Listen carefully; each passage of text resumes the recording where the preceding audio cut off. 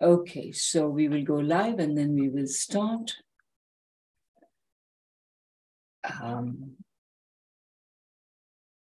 Okay, so Paul, you are recording. We are live streaming. I'm in speaker view. Those are the three things I have to check. And I have.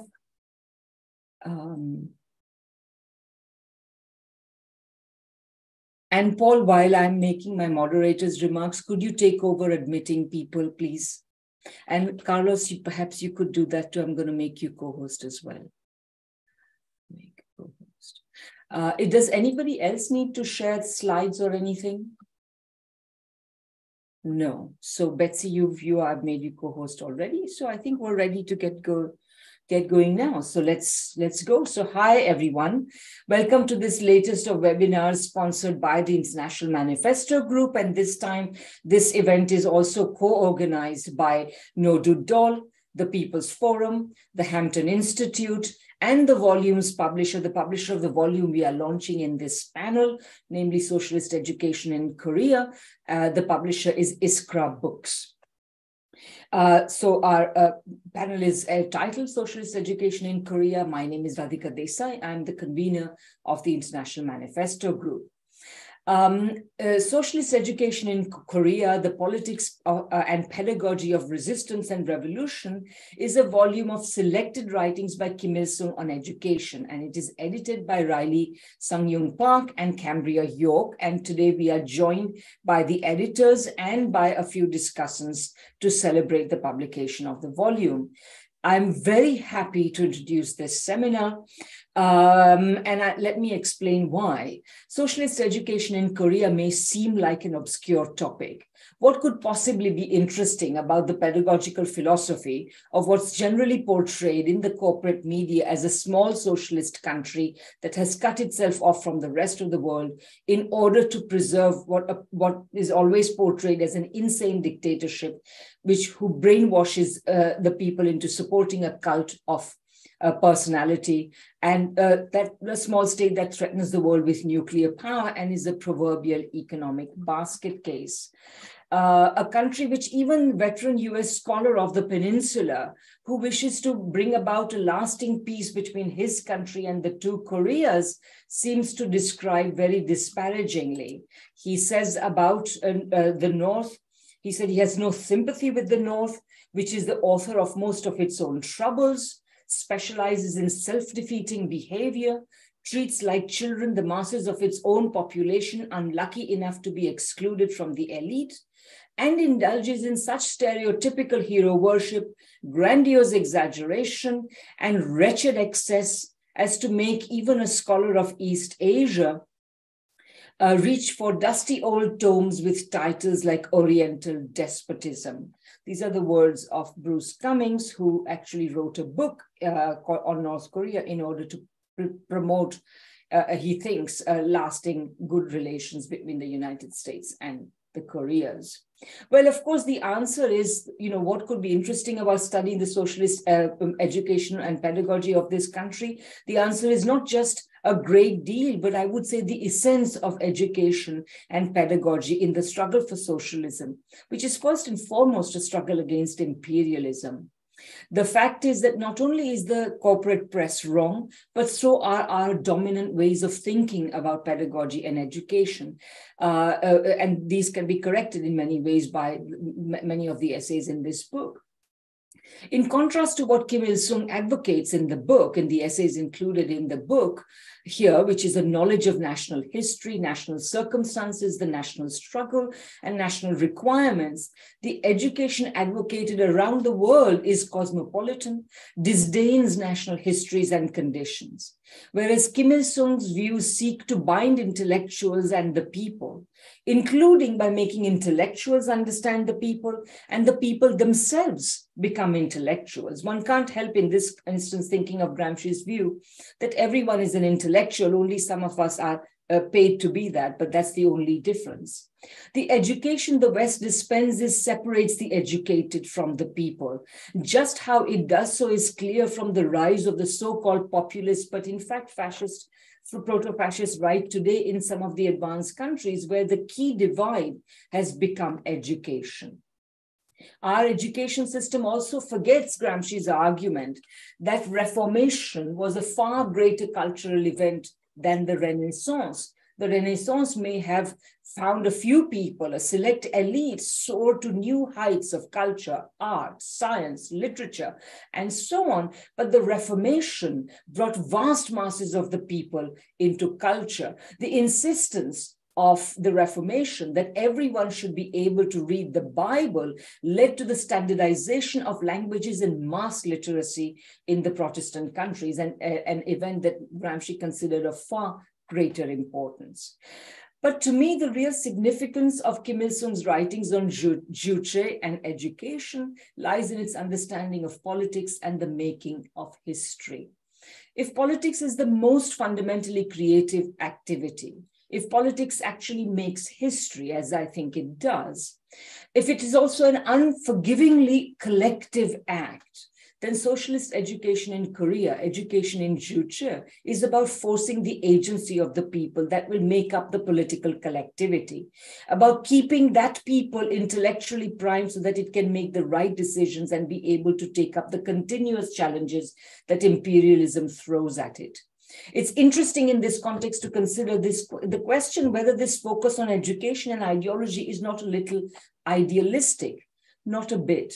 Creating a material force that is conscious of its own history is essentially creating the conditions for participating in politics and in history in a historically informed way, to create a force that is capable of conscious, theoretically informed political and revolutionary practice on a grand scale, to be capable of an intervention, because after all, the Korean Revolution has been a major event of international significance, to create a force that is capable of intervening in what Marx calls the relations of producing nations, in the international relations or the geopolitical economy of the capitalist world, which also in Marx's words constituted the grandest terrain on which the contradictions of capital appear, and they appear there in their grandest development.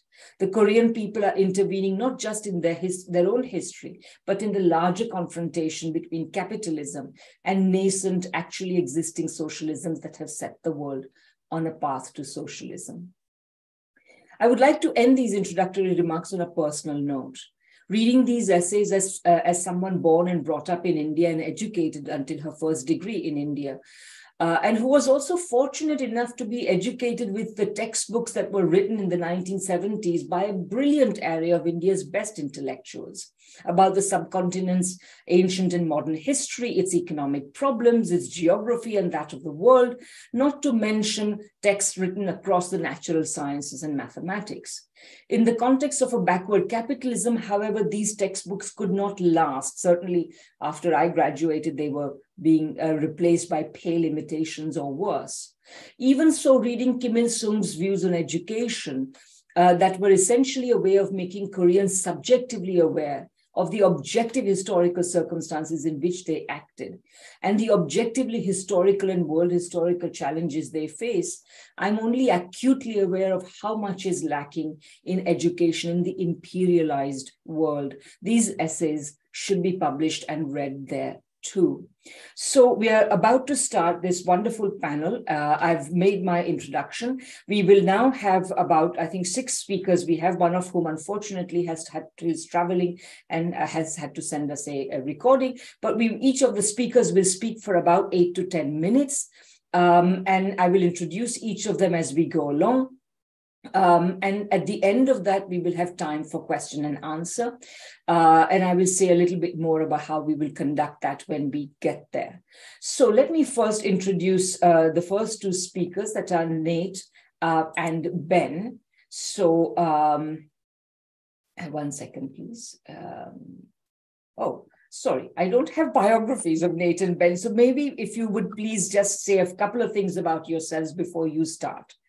Go ahead. Absolutely. Thank you, Radhika. That was a beautiful introduction. So my name's Nate Reed, and I'm here today along with Ben Stonke. We're from Iskra Books. So Iskra Books is an independent scholarly publisher.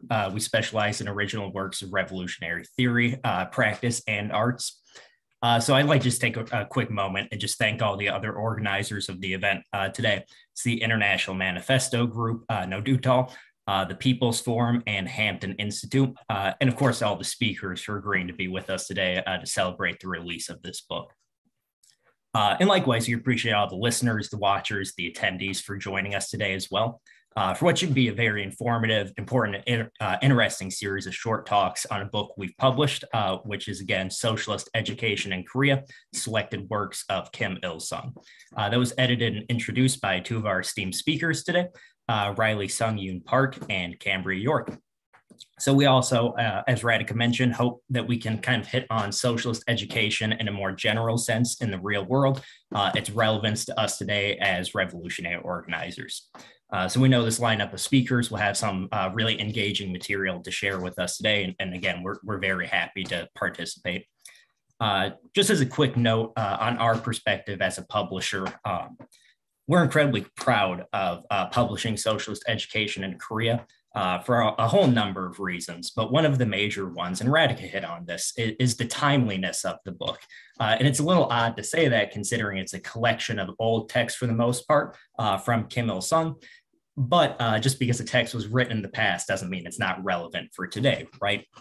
So as educators, researchers, activists, organizers in the revolutionary movement, we know there's a profound need for an anti-imperialist and anti-colonial pedagogy that's grounded really firmly in revolutionary practice and principle. And where better to find inspiration for that sort of thing than existing socialisms? In that regard, we think socialist education in Korea provides a much needed perspective. So before I turn it over to Ben to actually introduce our speakers, I'd like to just mention that if you haven't read the book yet, you can always find a free downloadable PDF on our website at iskrabooks.org. And that's likewise for all of the titles that we publish. We always put free PDFs out there. You can find print copies at all major online booksellers and at select local radical bookstores. And be sure to follow us on social media for updates on forthcoming publications. We're currently on Twitter at @IskraBooks, and you can also find us online as Peace, Land, and Bread on Twitter, Instagram, and Facebook at @PLB Magazine. And then I'll hand it over to Ben. Thank you, everyone. All right. Hey, comrades. Thank you, Nate, for that great introduction. And thank you again to all of our organizers, speakers, and attendees today for what should be a really fantastic event. I'm Ben Stonke. I'm a PhD candidate of political ecology. I'm the editor and art director of Peace, Land, and Bread, and one of the editors at Iskra Books. So today we're joined by Riley Sung-Yoon Park. Riley's a master's student in psychology at the University of Indianapolis. Their research interests center on community-based psychotherapy from an anti-imperialist, Marxist, and disability justice orientation. They co-edited Socialist Education in Korea, Selected Writings of Kim Il-sung, and have written other works on Korea for the Hampton Institute.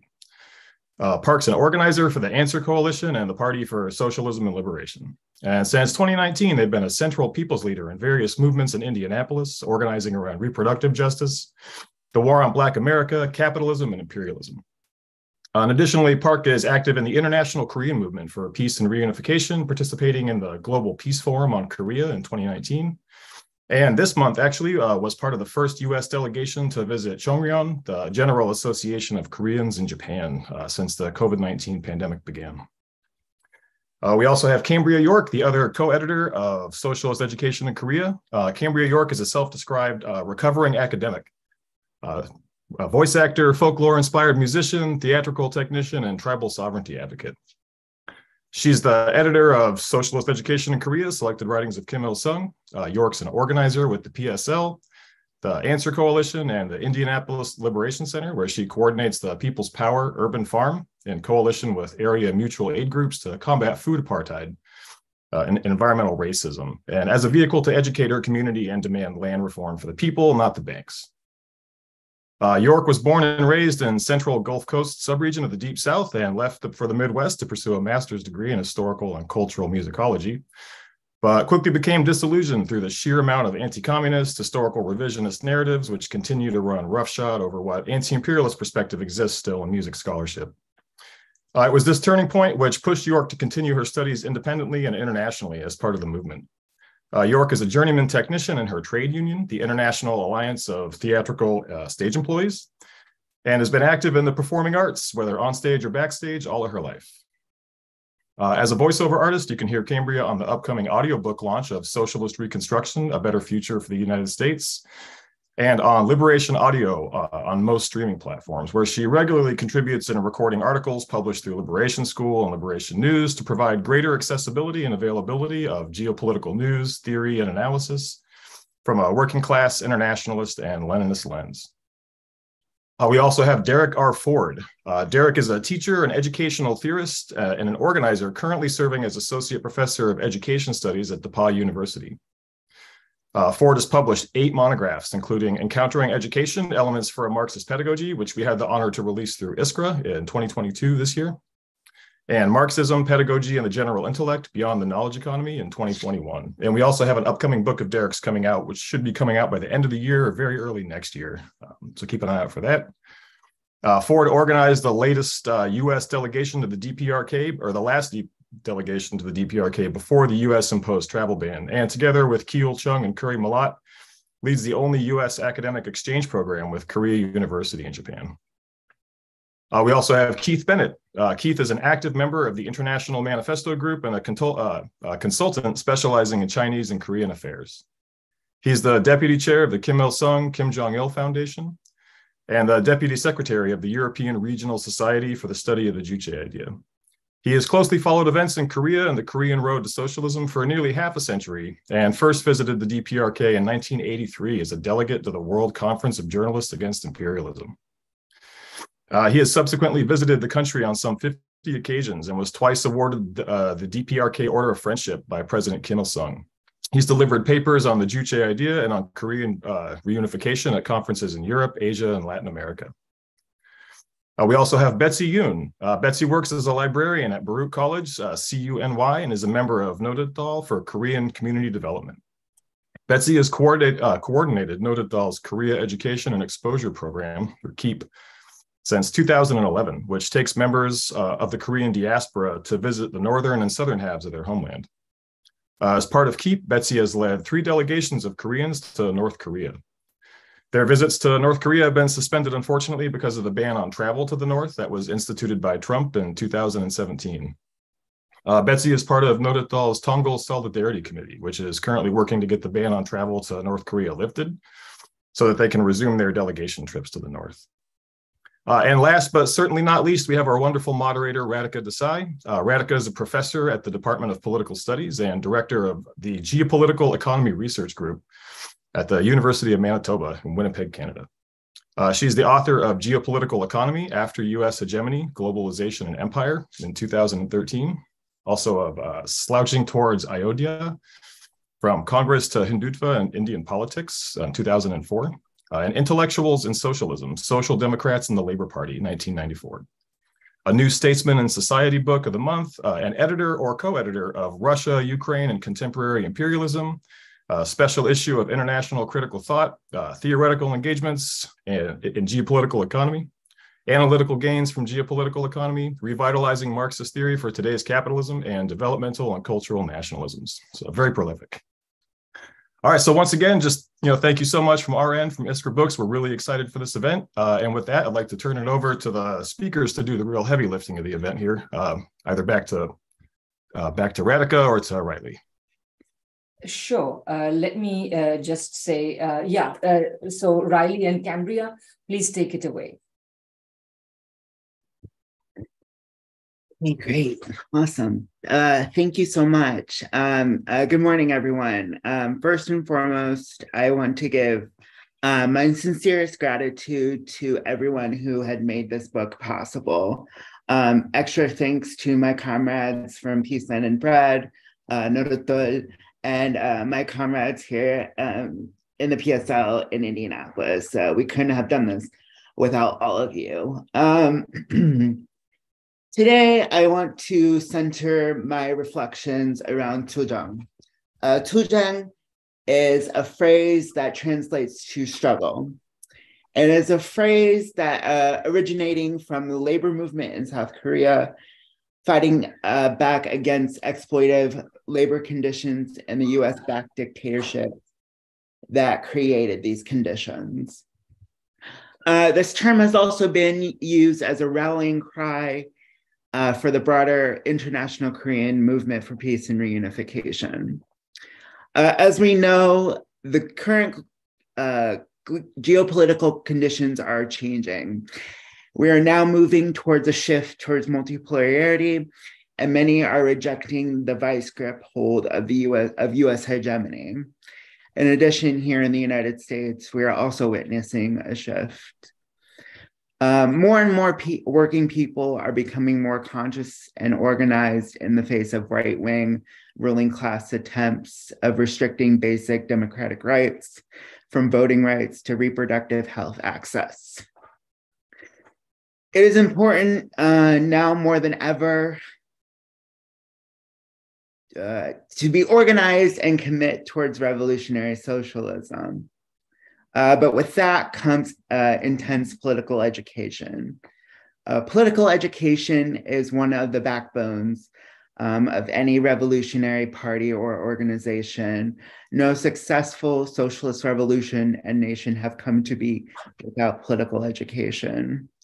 Without it, potential revolutions can fizzle out or be severely crushed by the ruling class if we do not operate strategically or covertly, and if we don't understand our material conditions. As Chairman Kim Il-sung said, quote, "Both in revolutionary struggle and in construction work, we should firmly adhere to the Marxist-Leninist principles, applying them in a creative manner to suit the specific conditions of our country and our national characteristics. If we mechanically apply foreign experience, disregarding the history of our country and the traditions of our people, and without taking an account of our own realities and level of preparedness of our people, dogmatic errors will result and much harm will be done to the revolutionary cause. To do so, fidelity to the Marxist-Leninism nor to internationalism, it runs counter to them. Marxist-Leninism is not a dogma. It is a guide to action and a creative theory. So Marxist-Leninism can display its indestructible vitality only when it's applied creatively to suit the specific conditions of each country. The same applies to the experience of the fraternal parties. It will prove valuable to us only when we make study of it, grasp its essence, and properly apply it to our realities. Instead, if we just gulp it down and spoil our work, it will not only harm our work, but also lead to discrediting the value experience of the fraternal parties," end quote. Relating back to Korea, the situation has become more and more intense than it has been in the last 10 years. For context, the United States has never formally ended the Korean War, and there have been many US bases and troops stationed all across the southern regions of Korea. The 2010s saw the introduction of the US's pivot to Asia policy under the direction of now former President Barack Obama and former South Korean President Park Geun-hye. This policy, intended to primarily isolate and encircle China and the DPRK, led to the increasing of US military troops, the consolidation of all US operations south of the DMZ to Camp Humphreys, a massive military complex in Pyeongtaek, and the construction of a large naval base on Jeju Island. 2016 saw a massive people's movement calling for the impeachment of Park Geun-hye, the deliberate gross mismanagement that led to the Sewol ferry disaster in 2014, coupled with a scandal of her administration taking money from chaebols or conglomerates, is what led to the Candlelight Revolution in 2016. This policy also led to the further increased expansion of US military activity in the Pacific, from Jeju to Okinawa, Guam, and Hawaii, just to name a couple of places. With the election of now President Yoon Suk-yeol, we are seeing the increasing tension on the peninsula due to the joint RLK U.S. military exercises in the South and the RIMPAC and exercises that were happening this past spring and continue to happen. Coupled with the attempted NATO expansionism in Eastern Europe and U.S. aggression towards the DPRK, China, and Russia, the U.S. global hegemony is starting to crack and is attempting to stay together. With this, the U.S.'s attempts to reconfigure its position through economic and militaristic ways. The U.S. has no right to meddle in the affairs of other countries, and certainly not in Korea. For there to be a road towards peace and reunification, the U.S. must step away from being that obstacle. As organizers and people living inside the imperial core, the belly of the beast, we have a duty and an obligation to rise up and tear down from the beast from the inside out. We cannot do it through atomized and isolated struggles, but by connecting large-scale struggles that the working and nationally oppressed people face here and abroad. We must dedicate ourselves to finding the truth within mystification, or the truth beyond mystification, I should say, and smash the ruling class's attempts to divide and conquer the working class. For that to happen, political education, organization, class analysis, and social investigation are the tools needed to smash the paper tiger, in the words of Chairman Mao Zedong. When I was in Japan this past week, visiting the Korean schools in Chongyong, I saw what Kim Il-sung's writings fully encapsulates: an ironclad sense of community, dedication to one's being and education, and the commitment towards personal growth and responsibility, even in the face of continued discrimination and exclusion from the Japanese government. These are all lessons that we should be taking and learning as we move forward to the future. The road is long and hard, and there will be great times of great hardship. However, the struggle lives around the world. The spirit of Tujang lives inside all of us. Thank you so much.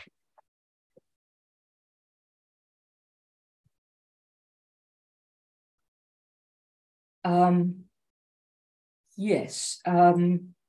Sorry, 1 second, please. Yes, Cambria, please go ahead. It's your turn. Mado, thank you for having us. Good morning, good afternoon, good evening, good night. You'll have our utmost gratitude and thanks. And I'd like to begin. Kim Il-sung, in Theses on Socialist Education, wrote that compulsory education can only become a reality when it is free. The fundamental distinction between the compulsory education in socialist societies and the so-called compulsory education in capitalist society lies in the fact that education costs are borne by the socialist state, which actually provides the people with the right and freedom to study. And I just wanted to focus in on those two words, the right and freedom to study. And in the process of editing this selection, I was particularly taken by the verbiage of education being a right and a freedom guaranteed to the people. And in the US, and indeed the capitalist world writ large, we are bombarded with all kinds of talk about what alleged freedoms we have. But to paraphrase a particularly famous Georgian Marxist who requires no introduction, what freedom or liberty does a homeless, jobless person have in the capitalist world? Only when exploitation, oppression, unemployment, and abject poverty have been abolished can liberty, both personal and collective, exist in reality and not just on paper. Excuse me. This framework of not just adequate, but high-quality educational infrastructure being a human right is one that we as organizers share and practice. To build on what my comrade Riley said, national liberation, the socialist transformation of a society, and its development hinges upon the ability and capacity for massive, mobilized, and intensive education efforts. One that cannot be delivered via mandates, but one that's developed throughout society and based on meeting the needs of the people. Now, if you are a colonized person living in the US, there is a good probability that you live in the conditions comparable to a developing country, an internal colony, inside of a prison house of nations, following Lenin's definition of the term. Your schools are underfunded, they're staffed with police that don't even live in your community, and they put your children in debt to pay for their often malnutritious meals. Your water is poisoned due to contamination by a capitalist entity that violated the law either to extract resources or to avoid paying for maintenance. The hospitals in your community are understaffed and given little to no support, and you can't afford a single medical emergency. Your family might have various dietary needs, but the best that your public assistance can get you is government cheese. I could be talking about Okmulgee, Oklahoma on the Muskogee Res. I could be talking about Jackson, Mississippi. I could be talking about Central Valley, California. I could even be talking about my own neighborhood in Indianapolis, and my assessment would still apply. Much like how the ruling class throws us a bone through appointing people who look like you to positions of power that ultimately prove fruitless or whitewashes your own history to sell it back to you in a bid to take the fight out of you. Capitalist education exists and acts as the vehicle to instill the dead-end idea that this is the best there is. It is the only option left, and to demonize anyone who tries anything else. And you do not need eyes to see that that is a bald-faced lie. And this is because the US ruling class already sees its internal colonies as a fifth column, as the enemy, and over-polices them like an occupying army. And if you've seen the way that the ruling class talks about the workers' democracies of the world, Cuba, the PRC, the DPRK, Vietnam, Laos, etc., you don't have to guess how they feel about you. And so it's not enough to make revolutionary theory more accessible. It must be rigorously organized from the ground up. And this is the analogy I'm using. It must be like you are constructing a munitions factory, because ultimately you are arming others and you are arming yourself for the fight that is around you and the fight that is ahead of you. And I recently reread the Liberation School book, Revolutionary Education, Theory and Practice for Socialist Organizers, edited by Comrade Nino Brown of the PSL. And Marx and Engels said it best, I think, about presuming the competence of working people. By that I mean, despite the system setting each of us up for poverty and a lifetime of wage labor, we should assume by default that those we are organizing alongside have the capacity and potential for radically transforming their understanding of the world, their consciousness, political beliefs, and commitments. Knowledge will vary, of course, but knowledge does not equate intellect or skill. This presumption of competence is key for socialist pedagogy because, as Paulo Freire outlined in his critical works, a reciprocal and dialogic dynamic not only helps identify social contradictions and transform them, but equally as important, to utilize and develop the wealth of intellectual curiosity and creativity that is so often crushed in most people from a young age. Through building these kinds of relationships, be they mentor-mentee, facilitator-group, educator-student, or even peer-to-peer, we model to others the best attributes our class has to contribute in the building of a world worthy of human potential. And as you may know, my educational background is in music. I was fortunate enough to attend a university with a renowned expert on Kodály method as a tenured professor. She was educated in Budapest. And the Kodály method, developed by Zoltán Kodály, was a radical shift in music pedagogy. It utilized songs that working class students would identify with, folk songs in their own language. And it was not long before his method of music pedagogy was the dominant school of thought among music teachers in the Hungarian People's Republic. And so its principles were that music should be taught in a logical and sequential manner, that there should be pleasure in learning music, that both learning and teaching should be a pleasurable experience, not torturous, that the voice is the most accessible universal instrument that all humans have, that the musical material is taught in the context of the mother tongue folk song. All Kodai method style classes are never one-on-one. They're always taught collectively. And that has been the case since its inception. And so this method was so revolutionary for the time because Kodai correctly identified that engaging students on their level generally led to far more successful outcomes. I know, we know this to be the case now. It's a matter of course. But in addition, Kodai wholeheartedly rejected and noted that prior methods of pedagogy and teaching music relied very much heavily upon the idea that students were a blank canvas, the tabula rasa, for the instructor to fill with information. Now, that in turn did not take into account prior knowledge or context a student may bring to the classroom, and it further alienated the student from their own educational exchange. And the goal of the Kodai method, when taught completely and to its natural conclusion, is that the student should not only comprehend what they have been instructed, but that they have the fully realized ability to create music of their own and to understand it better. The same is true, I would argue, with explicitly political education and consciousness building. Now, I'm going to wrap up with one more quote. Marshal Kim Jong-il wrote in 1995 that even if a socialist society has been established and a firm economic and material foundations of socialism laid, people do not acquire a socialist ideology automatically. And that remains true to this day. Building a socialist consciousness is a delicate, often very protracted experience, and it's not linear whatsoever. But in involving ourselves fully in the development of our fellow workers, we are able to demonstrate the values of the new society we seek to build. And it is for this reason that the task laid before any revolutionary organization that seeks to build the party, to lead their people, is to actively equip our class to genuinely lead the transformation of society towards a future in where humanity has not merely survived the barbarism of imperialism and fascism and climate change, but one that has thrived in spite of everything. And this will only be accomplished by any means necessary. Thank you for your time. That's wonderful. Thank you so much, Cambria. We now have Betsy. Betsy Yoon, please go ahead.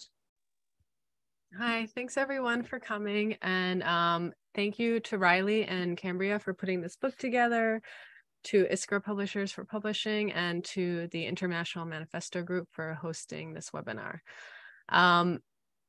You may recall from the bio that Ben read of me that I am currently employed in the field of higher education.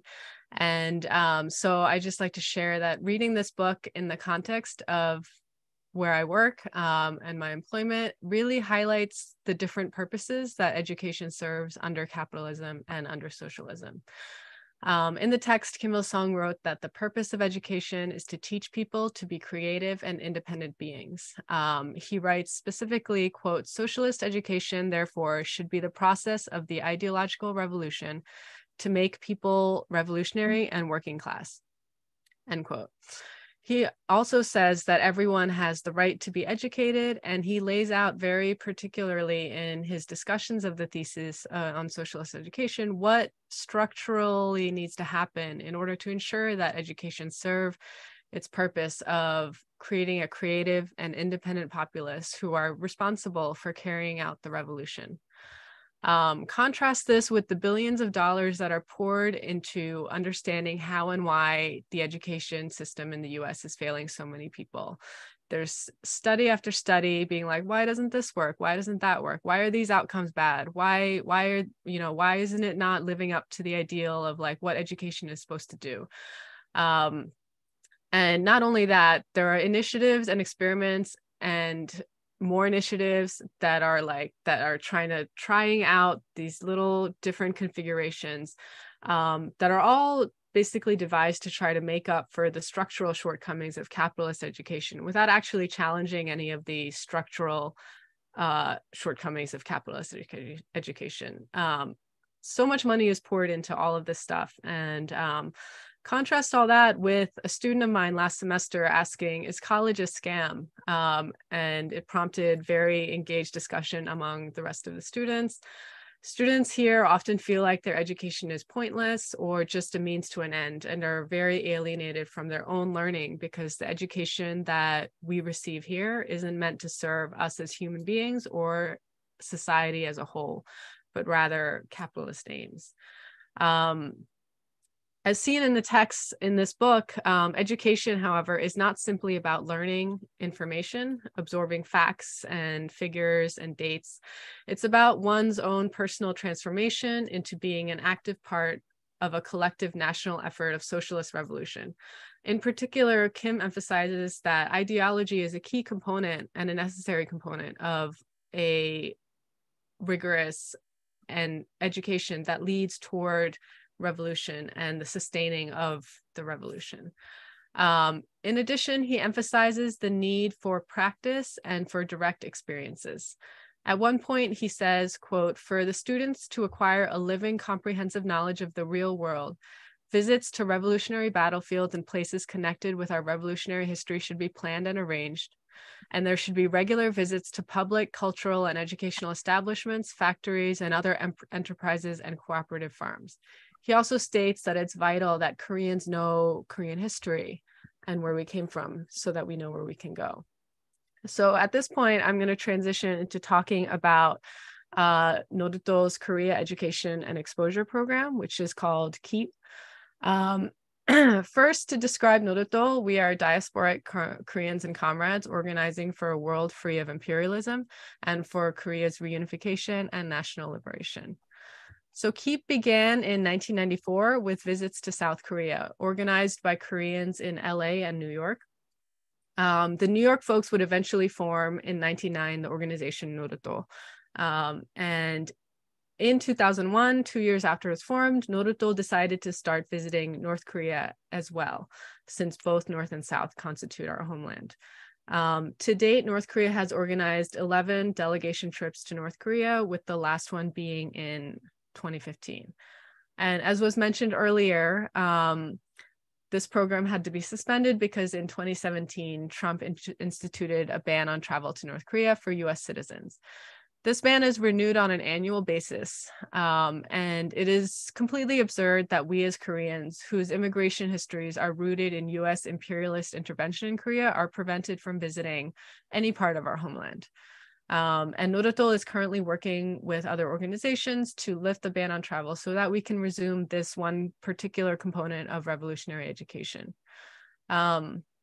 So our program takes delegations of Koreans living in the imperial core to Korea to learn directly about our revolutionary past, present, and future. Our trips, in accordance with the quote that I just shared about Kim Il-sung, visits revolutionary battlefields, places connected with revolutionary history. We visit public, cultural, and education establishments, factories, and other enterprises and farms. And so I'm going to share a few images from past trips that relate to themes that were raised in this text.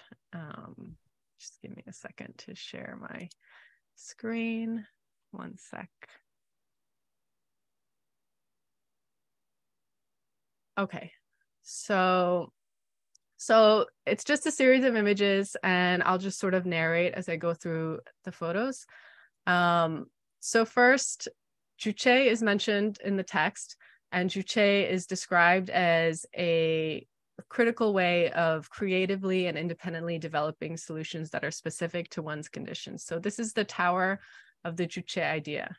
And I just want to share this image as a framing for the rest of the images that follow.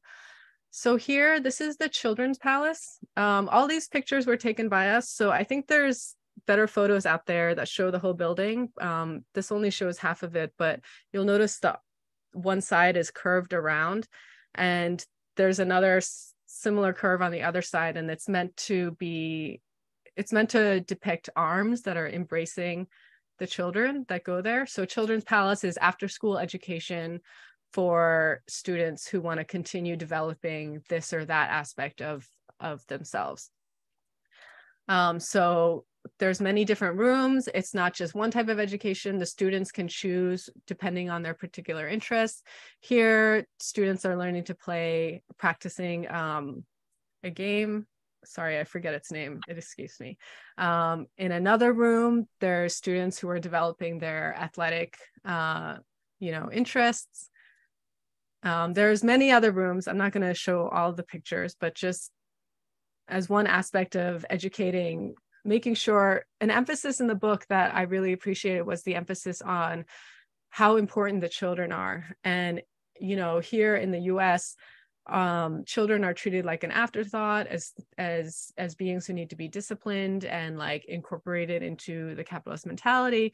And I feel like the Children's Palace is one great example of, and this is the Children's Palace, the proper name, but there's lots of children's palaces in other regions that are smaller. This is just the main one in Pyongyang, but just sort of highlights the importance of cultivating the next generation to follow in the revolutionary footsteps. This is a shot of a subway station, and I wanted to show this because you'll see here, these are newspapers that are, every day they put up the day's newspapers so that people who are commuting to and from work while they're waiting for the train, they can read the news without having to buy a newspaper or go out of their way to stay up to date on what's happening. And in the text, Kim Il-sung referenced Kimchek University. So we, in 2009, I believe, was the year we visited with students from Kimchek University. So they're coming out here, and we got a tour of their facilities, including their computers and the different kinds of classes that they're learning. And it's important to note that the technology that they have access to is often limited by sanctions. So a lot of the computers and things that we saw were not cutting edge and not modern because sanctions restricts what they have access to. Despite that, they have cultivated and created spaces in which learning is prioritized and valued. We also visited the Grand People Study House, I believe. And it's a library and also a study situation. So we got to see, the sign here says that all books must be returned by 5:30. And they demonstrated for us checking books out. It looks like someone was reading dining rooms and kitchens, designing areas for small spaces. There's a bunch of other books.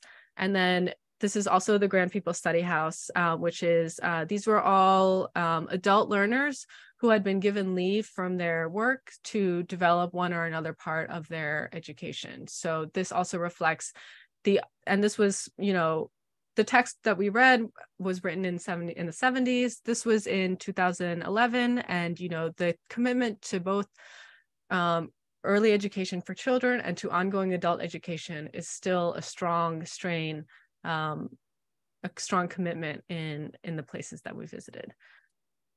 And so we're going to transition into a couple slides that I'm going to show you are going to look at the juche as it manifests in society and the very material ways in which juche is expressed and practiced.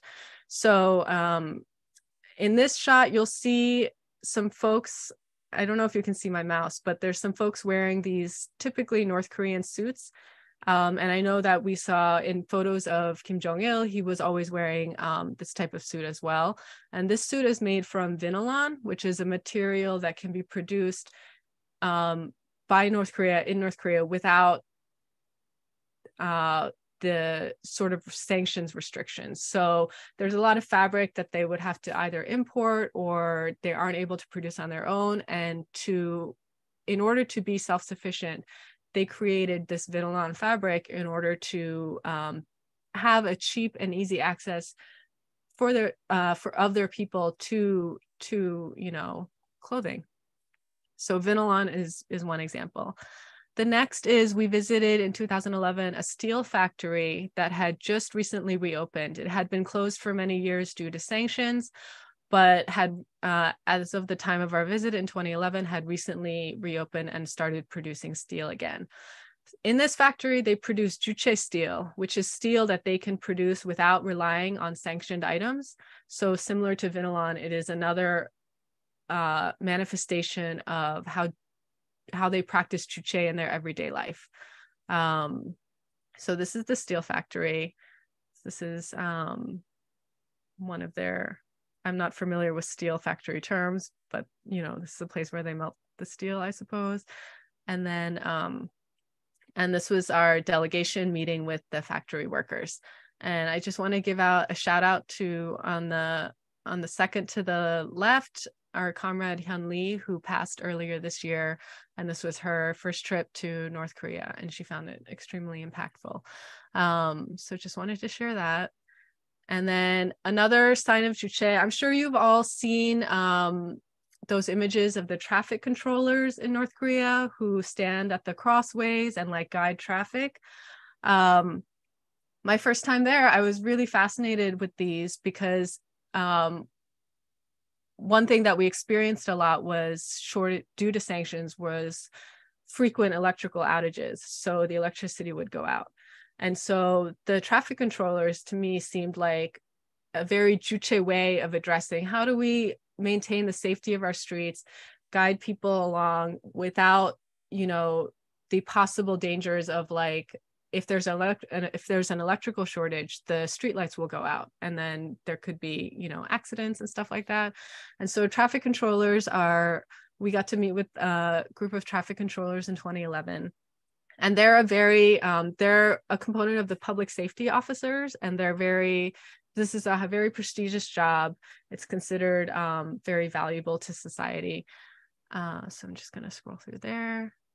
And Riley mentioned Chongnyeon, and when we go to North Korea, we try to meet up with the different Zainichi groups that are meeting there. There's usually at least one delegation that we can meet up with.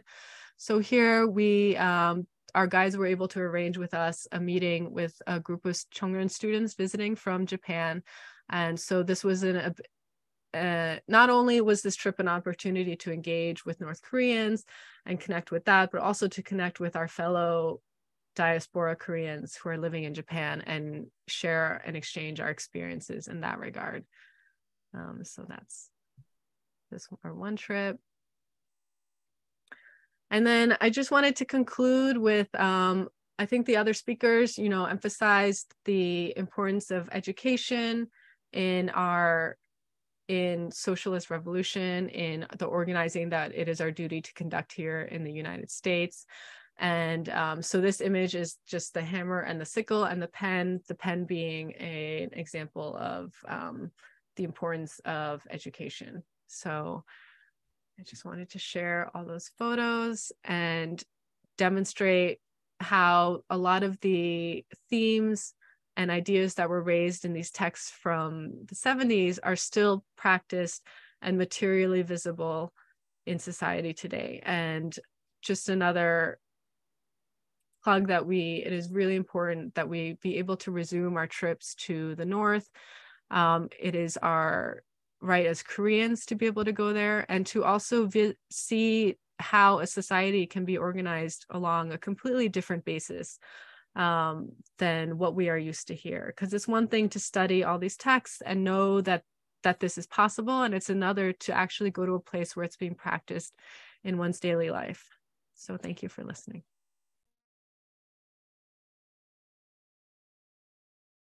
Thank you so much, Betsy. We will now have the video of Keith Bennett, who's already been introduced. So just give me a second to get it going.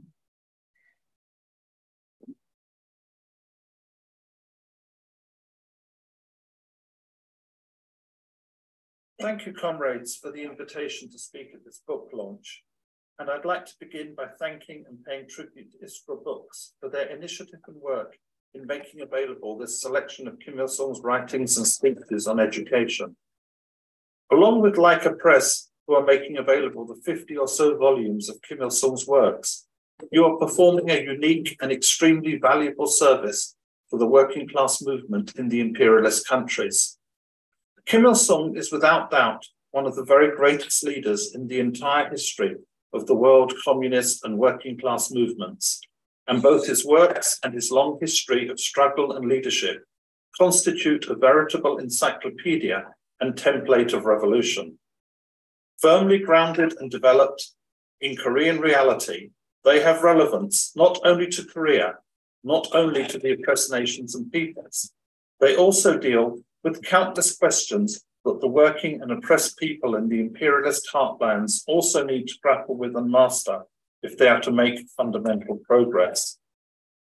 Yet even compared to the other great communist leaders, the works of Kim Il-sung, along with those of the other great Korean communist leaders Kim Jong-il and Kim Jong-un, remain almost unknown and even a subject of disparagement, even among some of the better sections of the working class movement in our countries. Therefore, compared to what needs to be done, the magnitude of the tasks facing us, this publication may seem a modest start. But who would reasonably underestimate the importance of a small oasis in a vast expanse of desert?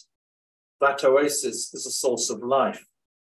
You are also inheriting and carrying forward the work done by a few in decades past. I think, for example, of the New York-based weekly Guardian newspaper's publication of the substantial volume of On Juche in Our Revolution, with an introduction by Eldridge Cleaver, reflecting the Black Panther Party's own not inconsiderable efforts to study and disseminate the Juche idea. This Guardian newspaper, needless to say, was no relation to the British newspaper of the same name. It was a very fine socialist newspaper. Here in London, works of Kim Il-sung were published by progressive publishing houses of the African diaspora, and the International Marxist Group once published a set of his interviews with foreign journalists after the Daily Mirror had refused to accept them as paid advertisements. In the 1980s, Mosquito Press, political and publishing venture with which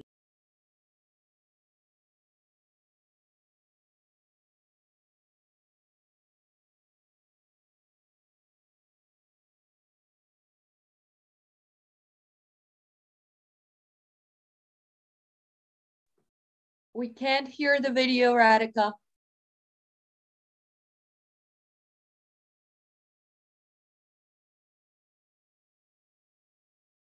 work from nurseries and kindergartens through to Kim Il-sung University, after the Daily Mirror had refused to accept them as paid advertisements. In the 1980s, Mosquito Press, political and publishing venture with which I was closely associated, published a number of works of Kim Il-sung and Kim Jong-il. Education, the topic you chose for your volume, is one of the great achievements of the Socialist Democratic People's Republic of Korea, something I have been privileged to witness in the course of my numerous visits over the last nearly 40 years, where I have been able to see something of the country's educational system at work, from nurseries and kindergartens through to Kim Il-sung University. Of course, this system, from the lowest to the highest levels, is also completely free, including in the provision of textbooks and uniforms, in strong contrast to both the United States and Britain. Today, the DPRK has 12-year universal compulsory education, one of the highest in the world. Having long since reached 11 years, it was increased to 12 years in 2012 on the proposal of Comrade Kim Jong-un. Interestingly, Comrade Kim Il-sung stresses on several occasions that education can only be meaningfully compulsory when it is free. But the picture was very different when Korea achieved its liberation from Japanese colonial rule in 1945. The country barely had a handful of graduates. Yet, in a situation where so many deeds cry out to be done, and always urgently, to take a line from Mao Zedong's poetry, where everything had to be started from scratch, Kim Il-sung ensured that the very first factory to be built was one to produce pencils, so as to effectively promote the literacy drive and the education of the rising generation. To give another telling example, the Workers' Party of Korea is unique among the parties of the international working class movement, in that its symbol and flag feature not just the hammer and sickle, but also a writing branch to represent the intellectuals. The kind of disparagement or denigration of intellectuals that has occasionally featured in ultra-left detours in the great project of building socialism has never found a place in the DPRK. Rather, Kim Il-sung and the Workers' Party of Korea have advanced the dialectical formulation of both working classizing and intellectualizing the whole of society. It is on this basis that the DPRK has long advanced the ambition to progress towards universal compulsory higher education, with the main form to place emphasis on work-study programs as part of a move to eliminate the distinction between mental and physical labor. It is also this approach, incidentally, that enabled Kim Jong-il back in the 1980s to analyze that the increase in the number of intellectuals and those engaged in mental labor in the advanced capitalist countries did not mean that the ranks of the working people in those societies had decreased, but rather had actually increased. This dialectical approach, as little known as it is, has in many respects placed the DPRK in the forefront of the most advanced and progressive contemporary pedagogy, be it in terms of lifelong learning, distance learning, the combining of work and study, vocational education, after-school clubs, and other types of extracurricular and extramural activities, and so on. A great example is Kim Il-sung's insistence that every child should learn to play at least one musical instrument, master at least one foreign language, and excel in at least one sport. In all this, a great role is played in the after-school activities offered by the country's network of children's palaces. Of course, most socialist countries have set up similar facilities, but only in the DPRK do we find actual examples of veritable palaces, befitting Kim Il-sung's oft-stated remark that children are the kings in our country. The Children's Palace in central Pyongyang was the tallest building in the capital city when it was built in 1958, marking the 10th anniversary of the founding of the DPRK. Of course, it has long since been eclipsed by numerous other buildings in the city, and not least by the Mangyongdae School Children's Palace, built at the foot of the newly built Pongbok Street when Korea hosted the 13th World Festival of Youth and Students in 1989. It was here that President Kim Il-sung spent the New Year holiday enjoying the children's concert until the last year of his life. I visited this palace numerous times, and it offers literally hundreds of activities according to children's interests and aptitudes, from embroidery to taekwondo, from ballet to car mechanics, from table tennis to calligraphy, and yes, how to strip down and reassemble a submachine gun at speed. In a word, it offers the type and range of facilities and activities only available to the children of the rich in capitalist countries, but definitely with socialist characteristics. Another example of education for all is the Grand People's Study House, situated on Kim Il-sung Square and built on the occasion of the president's 70th birthday in April 1982. As a national library freely accessible to all working people and with millions of books, it also has its own large in-house academic staff to answer readers' and researchers' questions and help them with their work and interests. You might say it is easier to see a professor in Pyongyang than it is to see a doctor in London. I want to close with two brief quotations from Kim Il-sung's theses on socialist education, which really forms the centerpiece of the book we are discussing today. I've chosen the first for its refutation of the anti-communist and frankly racist trope that would have people believe that the Korean people are somehow brainwashed automatons subject to brutal diktat, rather than citizens of a people-centered socialist society dedicated to unleashing the creativity of every person so that they might be enabled to play their full part in the building of a new society. Kim Il-sung wrote, "In order to develop the student's ability to think, there should be a great deal of discussion and debate, and question and answer sessions should be conducted. The introduction of this method will enable the students to gain an extensive and profound understanding of what they are taught. The ideological education of students should be conducted through explanation and persuasion. It is only when the students themselves understand and accept communist ideology that it can become a firm belief. Therefore, ideological education should be neither coercive nor even crammed, but always conducted by explanation and persuasion so that the students understand and sympathize with advanced ideas of their own accord. My second and final quotation is chosen for two reasons. First, for its debunking of the calumny that the Korean Revolution is somehow based on narrow nationalism or even chauvinism. And secondly, because it is just simply inspiring. Students should be armed with proletarian internationalism. All our students should be educated to offer active support for the revolutionary struggle of the peoples of the world for peace, democracy, national independence, and socialism, to strengthen friendship and solidarity with them, and to fight staunchly for victory in the world revolution. Thank you very much for your attention.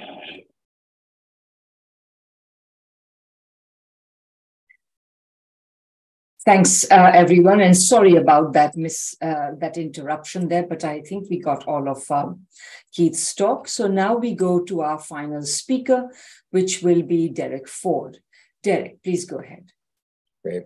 Thank you, Radhika. Thank you, everybody, for organizing this, and of course, to Riley and Cambria for editing, and everybody at ISCRA for putting this out. In March of 2020, which was just when we in the United States were beginning some kind of quote unquote lockdown for COVID, the Japanese government was distributing protective equipment to all the schools in Japan, of which there are Japanese schools, and then there's a series of private schools, and there's very different schools for nationals, Chinese schools, and there's American schools, and there's also Korean schools. And every single school received, face masks, for example, except for the Korean schools. And it was only after really a protracted struggle involving international groups, including the United Nations, that the Korean students in Japan were able to get face masks, right? I mean, the most sort of basic, elemental, right, protective equipment during that time. And I think that, in order to understand the sort of really disgusting nature of how something so basic could be provided to everybody except this one group, right? This one ethnic group. It's important precisely to understand the role that education plays in, in the human project, in the socialist project, and the national liberation, the anti-colonial projects. And so we we just returned yesterday, about 24 hours ago, or actually about 12 hours ago, we returned from the first U.S. academic peace delegation to visit the Koreans in Japan. The first time that we've been able to go since before the pandemic. And the 2 years prior to the pandemic, we had organized official academic exchanges between my university, DePaul University, and Korea University, which is a university affiliated with Cheongryun, the General Association of Korean Residents in Japan. And each time was really an incredible experience, an educational experience through education, about education. And so I wanted to speak a little bit about that, because it's one thing to look to, read the words of Kim Il-sung from 1977, and then another to sort of think about how they play out in a sort of related, but, quite different context, 50 years later, 40 years later. But to do that, it's sort of, the situation of Koreans in Japan and the role of education there, is unknown to so many people. And so just a couple of sort of remarks to situate this particular educational project, this project of socialist and also anti-colonial education. There are many reasons that Koreans live in Japan today, but primarily it's the result of Japanese colonialism. through which most Koreans were really forced to go to Japan, either because their land was taken from them through Japanese colonial rule, or they were brought over as forced slave laborers, including sexual slave laborers. And really in the first half of the 20th century, there were millions of Koreans living in Japan, really building Japan, its infrastructure, right? Working in the mines, building the roads, building the railways, the dams, and so on and so forth. And even though they were colonial subjects, and just as the Koreans in Korea in the peninsula were subjected to the most brutal racist colonial practices that are just common for colonialism, the deprivation of their culture, right, being forced to take on Japanese names, and so on and so forth. That also happened in Japan, although they did have Japanese citizenship, which is somewhat unique. When the Japanese Empire was defeated in 1945, the situation on the peninsula, of course, was quite unstable. About 90% of the Koreans in Japan came from what is now, South Korea, the Republic of Korea, because that's the closest sort of geographically to Japan. And there was a period of uncertainty. And then when the Korean War broke out, the US war against Korea broke out between 1950 and 1953. It sort of, although nobody accepted that the division of the peninsula would be permanent, there was the sort of need to reclaim Korean culture, to begin teaching children, right? Korean language, Korean dance, Korean history. And so it was the initiative of Koreans in Japan, with the support of the government in the North, that they were able to build literally hundreds of schools throughout the islands. And they were viciously attacked by the Japanese governments, although in the 1950s, there was a sort of agreement reached that there would be some capacity for the institutions to remain sort of stable. And those schools still exist today. And the attack that I spoke about a couple of minutes ago is precisely, part of this ongoing struggle that they face. The schools are relatively autonomous from Japanese control because they aren't technically schools. They're considered miscellaneous schools. And there's about 10,000 students in primary and secondary schools. And many of them actually hold DPRK citizenship, because in the early 1950s, Koreans in Japan were deprived of Japanese citizenship. So they were literally stateless. And most chose to affiliate with the North because, of course, in the North, Koreans were in control. And in the South, it was merely a continuation of Japanese colonial rule through US colonialism. And amidst the various struggles and attempts to shut down the schools, one of the really main ways that they went about attacking them was through depriving students and parents the ability of using tuition dollars and what's the sort of tuition program that the Japanese government provides to Korean schools. And so in 2010, Korean schools were exempted from the sort of free tuition program that the government offers. And again, these are the only schools that are exempt from that. So as a result, the schooling is very expensive.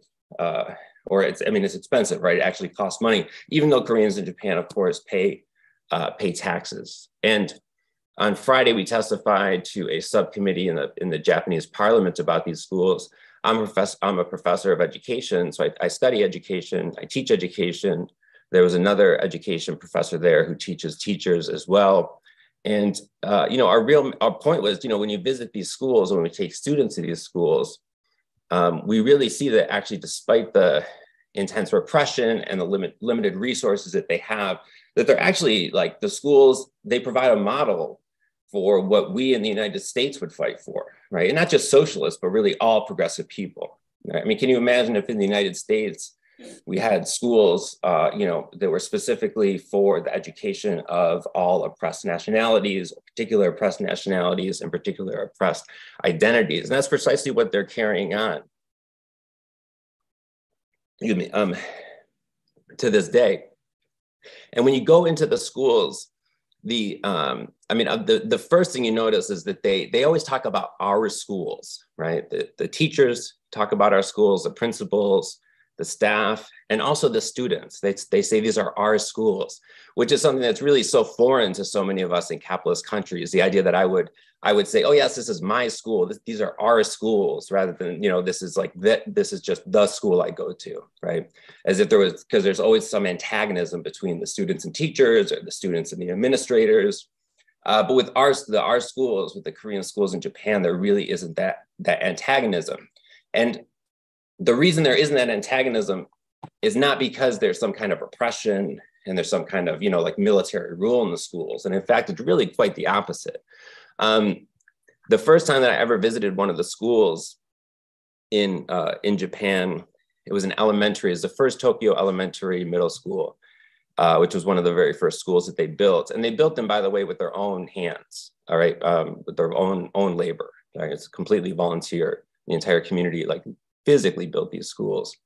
I was asked, what my impressions were by the principal, and not being fluent in Korean, I had a translator, Ram Moon Sung, who's a professor at Korean University. And so I thought I would compare it to schools in the United States. And I began and I said, well, in the United States, many people compare schools to prisons. And in fact, there's a whole literature about schools as prisons and schools as, preparation for prison. And Dr. Yum looked at me, looked around and was like at a total loss for words. And eventually Professor Chung, who wasn't able to make it today, he stepped in with the translation. And later on, Dr. Yum said, I'm very sorry I wasn't able to translate that, but what you said made no sense to me, right? And I couldn't really comprehend it in English, let alone translate it into Korean. Right, because the idea that schools would be something like prison is just so foreign, such a foreign concept that there literally wasn't language for them to articulate it as such, because they're really just such precisely the opposite of prisons. Even though there's looking at it from an outsider's perspective, one might think that there is some sort of like disciplinary apparatus within the schools. I mean, when you go in there, no students are on their cell phones. There's very little like crosstalk between students. The respect that teachers and students have for each other is, it's on display. There's a lot of joking around, right? There's a lot of laughter taking place. There's like genuine happiness, right? And there's a lot of spontaneity that's involved in the classroom. People are sort of talking over each other in discussions and critical conversations with each other. So it's really precisely the opposite, of anything like a prison. And that's why they refer to them as our schools. And that's why the Japanese government and imperialism wants to attack not just the political ideology, right, for socialist education, but also its connection to the National Liberation Project, right? Because those two things are not antagonistic. The struggle for national liberation and the struggle for socialism are not contradictory. In our age, they are actually, they go together. They must necessarily go together. And that's a struggle that they're carrying on today. And so we can really see, I think, the theses on socialist education play out in this particular context. And the power of the theses and the ideas put forward, the pedagogical theories and philosophies, as well as the recommendations for institutional practices and the particular organization of the schools, we can see them carried on today, even in the face of immense repression by the government and by racist right-wing groups that will protest outside the schools, calling the students cockroaches and slashing their clothing, such that the students often have to change their clothes when they go into school, because if they wear their traditional clothing on the subways, for example, right-wingers will attack them, will slash the clothing.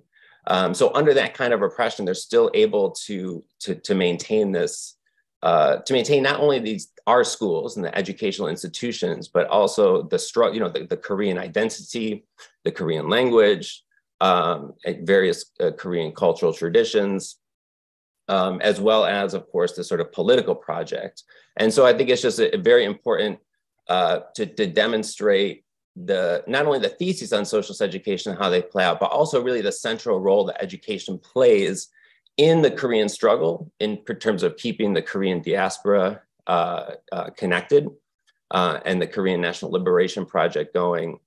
And also in terms of the broader anti-imperialist and the broader socialist project, education isn't not just being, in other words, a subset of the socialist project or the socialist struggle, but actually sort of one of the key ingredients and the key elements that links the various constitutive factors in those struggles together. Thanks. Lovely. Thank you so much, Derek. We can now move to the question and answer session. So if what we'd like to do is, if you would like to make a comment or raise a question for any of the panelists who are here, please use the raise hand function, which is in my screen. It should be somewhere at the bottom of your screen, either as an independent raise hand function or under reactions. So please use that. Otherwise, I may not be able to see you, since if you simply raise hand like this, I may not be able to see you. So please do use that function. And while you're thinking about your questions, may I please ask Alan Freeman to say a couple of words about the International Manifesto Group. So Alan, please go ahead. I'm going to share a screen, which I hope will work. And what you have there is the website of the Geopolitical Economy Research Group, where you can see this seminar advertised right at the top. And in a way, that indicates what it is that we in the International Manifesto Group exist to do. We exist to promote the support of groups like yourselves and to create the widest possible platform for discussion on the basis of a document which we issued just over a year ago, called the International Manifesto, and that's available on another website that I'll direct you to shortly. To give you some idea of the range of things that we've covered, I'm just showing you a page with the videos with the webinars we've recently hosted. So there's this one, there's the far right in Italy, the situation in Brazil, the Congress of the Americas, and the catastrophic situation of the way that the Monroe Doctrine is impelling the United States to act, the conflict in Ukraine, and if you go down, socialist states and the environment, inflation, you'll see along here, I hope you can see this, 15 pages of these, and that's what we've done in a year. So why do we do that? Because we, in a sense, in line with the topics that people have been discussing, we have to create a self-reliant community of people who are collaborating for a different world and a different perspective. Well, how can we help each other? Let me put it that way. Well, the first and most obvious thing is that we must promote what each other are doing. So I'm just going to shamelessly introduce you to some of the things that I hope you will help us promote. And I'll stop sharing at this point, but what I'll do is copy into the chat a series of web pages, which I hope you'll visit, and I'll just talk you briefly through them. This first one is the one we just visited. That's where you'll see all the videos. Here is where you can give us money. Now that's rather important. We are a self-supporting group. We've set our hearts against either going and looking for a big funder or taking advertising or doing sort of collectivism, just carrying everything. We are very selective in what we carry. And therefore, it's very important to understand that we cannot function without money. And it's a very simple thing you can do, is just give us a regular donation. If we get 200 people giving us $10 a month, 500 people giving us $3 a month, that will enable us to keep going. It's not very difficult to do. Then you will see our YouTube channel, and that's where you'll see our videos. What do we hope you'll do? We hope you'll share them. We hope you'll like them. We hope you'll subscribe to the channel. That all pushes them up the ratings when people visit YouTube, and it means people who have not yet seen what we have to say, like this, will see it. Then you can see a sample of the videos that we have by visiting the next one. And finally, we do have a website called New Cold War, which is a news and analysis site. And we have regularly, every day, updates from across the world of the left. If you would like to share what you see there on social media, if you'd like to share that, that's going to greatly help boost what we're doing. And the last thing you can do is sign the manifesto. If you sign the manifesto, you increase the number of people that are recognized as supporting us. And also you will receive emails about, for example, educational projects that we have that are specific for signatories of the manifesto. So with that, thank you very much. Over to the Q&A. Thank you so much, Alan. So I see there are 2 hands up already, and hopefully there'll be more. So we'll take those 2 questions and then go to the panel and then see if there are any further comments and questions. I see 3. That's excellent. So I think we'll take those 3. So Carlos, Ian, and then Arnold in that order. Thanks a lot, Radhika. Yeah, I just, really, really interesting session so far. And I thought there was a really insightful point as I was reading the book, which I only read on Friday and yesterday, in Derek Ford's introduction, where he says studying socialist education in Korea is no more weird than studying education in Finland, which is what a lot of people do, right? It's a very popular subject within education studies because the Finnish have developed this very effective means of educating people in what might broadly be considered to be Western capitalist values. Of course, they don't put it like that, because when does the capitalist class ever make it clear that there's a class basis to everything they do? But that's what we have in the West, right? We've got capitalist education, an education system that acculturates people to a society based on a certain set of values, which normalizes inequality, that idolizes individualism, and which justifies the consolidation of wealth and power among a very small group of people who are, incidentally, overwhelmingly white and overwhelmingly male. So education in Korea is particularly interesting because it's based on working class pedagogy, on acculturating people not to a capitalist society, but a socialist society, a society based on a profoundly different set of values, communist and anti-imperialist values, and at the same time deeply connected to Korean traditions. So, for that reason, and because of the level of demonization that the DPRK is subjected to, it's particularly difficult to read Kim Il-sung's writings on education with an open mind and without prejudice, but it's all the more important to do so. I guess, like the DPRK is probably the country that's made the least concessions of any country in the world to imperialist cultural hegemony. And as such, it's considered the most weird, the least acceptable, the least normal. But the successes of Korean education mean that actually we're kind of duty-bound to study it in a relatively poor developing country, subjected to suffocating sanctions and under permanent threat, 70-year threat of nuclear annihilation. The DPRK's education system has managed to produce one of the most highly educated populations in the world, and at the same time, a highly mobilized thinking population that stands ready to defend the gains that have been made under socialism. There's none of the kind of the nihilism, the pervasive nihilism that characterizes modern societies in the West. There's none of the bread and circuses approach to social control that's so core to contemporary capitalism. So I'd just like to thank the authors and the publishers of the book and all the participants today for helping to open up this extremely important discussion and for taking part in the essential work of knocking down these pervasive anti-communist and racist prejudices surrounding the DPRK. Thanks a lot. That's thanks, Carlos. Very important. Next we have Ian and then Arnold. Hi, first of all, a couple of apologies. I've got my camera actually on, but in the last few days it doesn't seem to be able to work. And secondly, I came in about 2:40. So if any of my points have already been answered or acknowledged, I apologize for that. I would like to riff off a couple of things that stood out to me in a good way from what Keith said. He talked about how about this stereotype that he totally repudiated, as would I, of the North Korean people as simply brainwashed.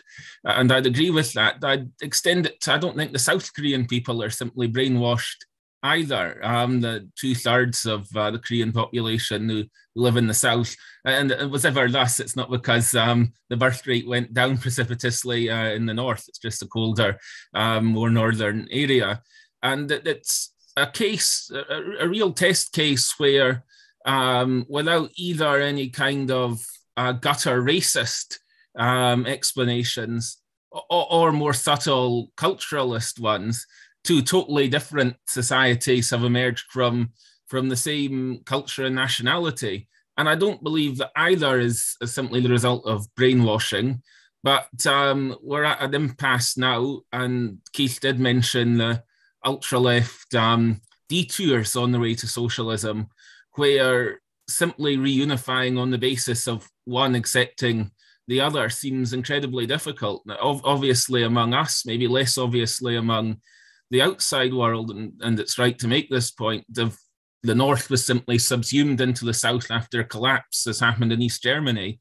We're learning today about the socialist sectors that would really be something lost, something precious that would be lost, plus obviously the exploitation that would come after that in a much less divergent economies in Germany is still a big problem in the east of Germany today.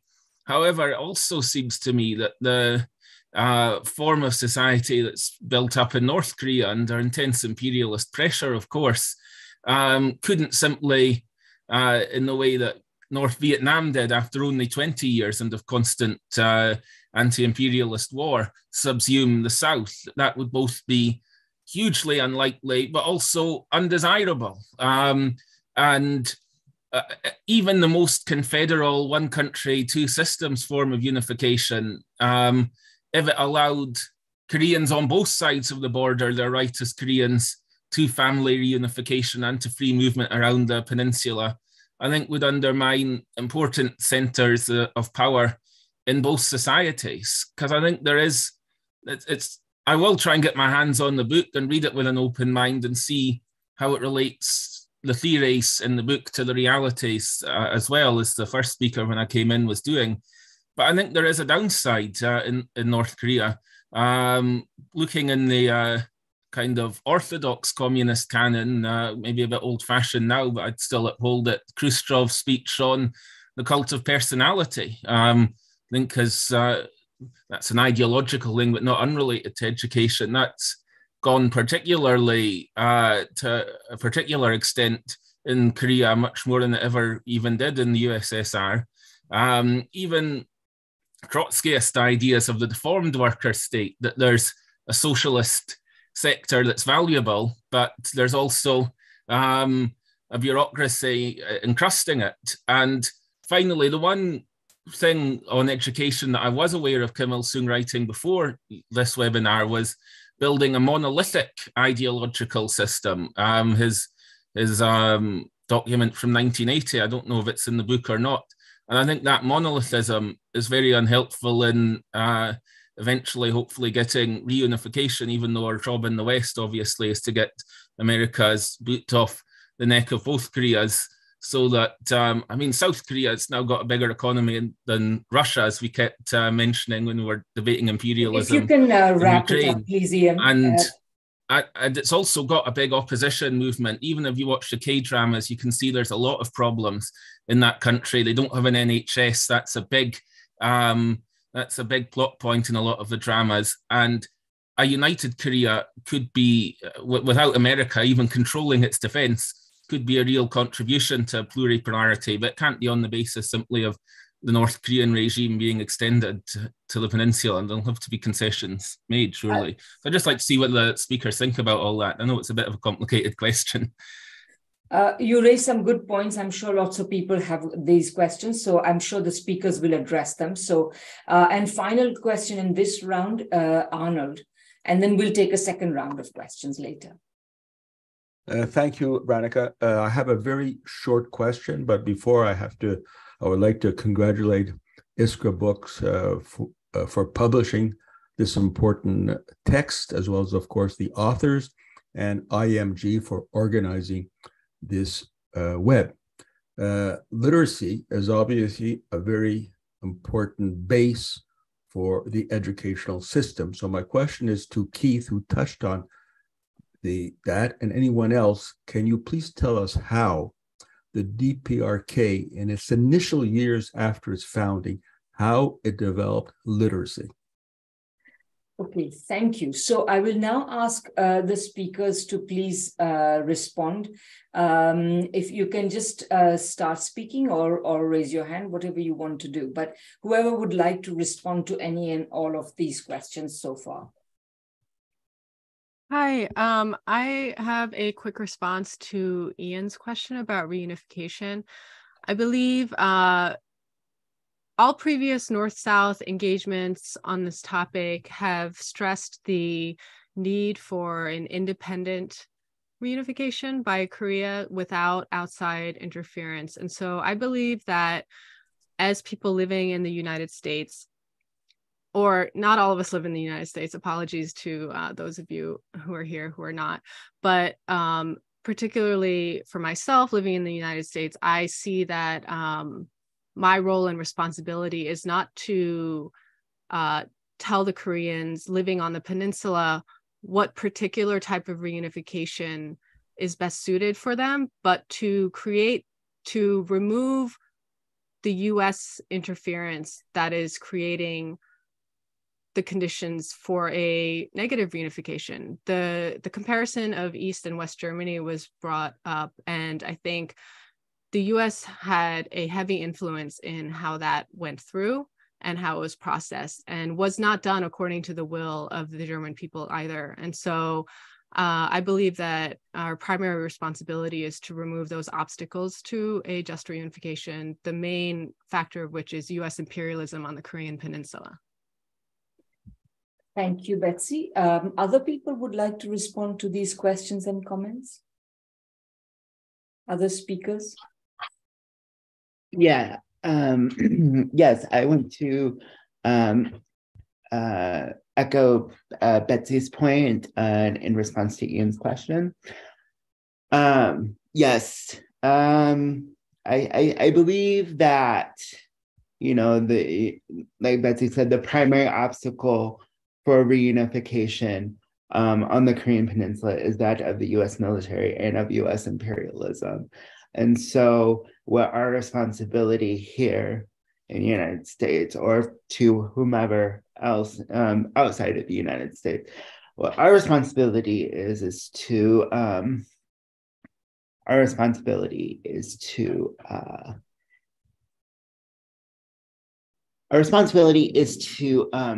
again smash the like I said, the paper tiger from within, and so we cannot tell Koreans on the peninsula what to do in terms of how they in their process of reunification. The only way for reunification to happen in whatever capacity is for the United States to end its military occupation of the southern regions of Korea. Yeah, if I could just say something about the question of literacy, I think, you know, especially in looking at the, well, of course, there's, you know, literacy is, you know, the ability to sort of read or listen or understand or comprehend something. So, you know, there's many ways in which all of us are illiterate and, you know, in many different areas, you know, even in our own sort of worlds and our own daily lives. There's, you know, many names and references that we hear that we're actually just not, we don't have that sort of capacity to understand because we haven't had that education and literacy. And then when looking at the education in the Korean struggle and in the DPRK, looking at it contrasted with, you know, other socialist projects, I think there's, you know, one thing that's important is that the literacy was really developed in the anti-colonial, anti-Japanese, anti-US struggle for decades, right? That within the movement itself, there was education and literacy and the creation of literacy programs. This is what really, you know, the theoretical writings that of Kim Il-sung in that period and others did. And that literacy, because the people who were fighting and who were engaged in that struggle became the government in the North, that literacy program continued. And because the DPRK was, you know, like a state, right? I mean, before even the People's Republic of China became a state, right? The DPRK was a state. And they were able to sort of develop literacy and educational institutions in a formal way that was unlike those of socialist states that followed, that happened much later, right? For example, like the Cuban literacy campaigns, right, which are, you know, tremendous examples of the capacity of people to self-mobilize and to be mobilized, to teach each other, despite age differences and rural, you know, town country differences. And so on and so forth, right, to call on the will of the people, because it was a socialist government really from the beginning, and because it was constructed with such intentionality, right, that the model of literacy education was very different in the DPRK than that took place within Cuba. But such a high priority in particular was given to the education of children, and the children who who lost their parents during the decades-long struggle against colonialism, right, where particular schools were constructed in the North just to care for these children. And it really became the entire nation's responsibility to care for these children. And you can contrast that with what took place in the South under the domination of, the US colonial regime, where, the children of those who died in the war and in the liberation struggle were really not only not cared for, but oftentimes just sold off and created as a sort of international, really, like, I don't know, almost like child trafficking, a ring that developed. Whereas, in the North, they were sort of given the highest priority, and they were sort of put on this, placed very highly in the rank of priorities. I'll just say that. Okay, any other responses from the panelists? Yeah, I actually would like to read an excerpt from Theses on Socialist Education, because I feel this particular excerpt is quite relevant to the question of what was the task of education and literacy during the revolution, during the war, and then afterwards. So this was obviously 1977. Immediately after liberation, even though our country's economy was in severe difficulties, we took measures to exempt the children of poor families from school fees and provide the students at specialized schools and universities with state grants. In the post-war years, universal compulsory primary education and universal compulsory secondary education became free. In 1959, state-financed universal free education was introduced at all the educational institutions in our country. Now we offer universal 11-year compulsory education entirely free of charge, and give free education to all the children and students who study at educational institutions of all levels, from kindergartens to institutions of higher learning.